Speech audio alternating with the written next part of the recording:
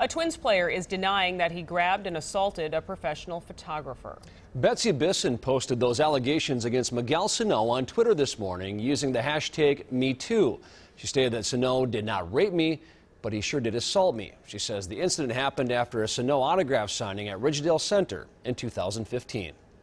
She says after the signing, Sano grabbed her by the wrist and forced her to shop with him. She wrote, "I didn't want to cause a scene, so I just went along." Bisson says just before Sano was set to leave the mall, he grabbed her again.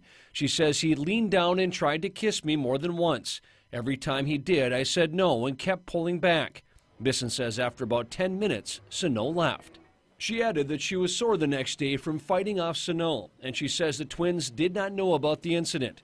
Trevor Plouffe, one of Sano's teammates at the time, tweeted at Bisson saying, "I'm so sorry about this. I understand why you didn't, but I wish you would have come to me."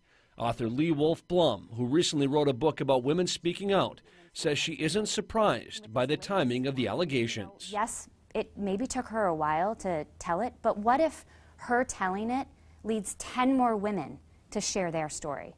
Isn't that worth it? Absolutely. Sano's agent, Kyle Thousand, released a statement on his behalf saying, "I unequivocally deny the allegation made against me today. It never happened. I have the utmost respect for women, especially those working in professional sports, and I deeply sympathize with anyone who has experienced sexual harassment. There is no place for it in our society."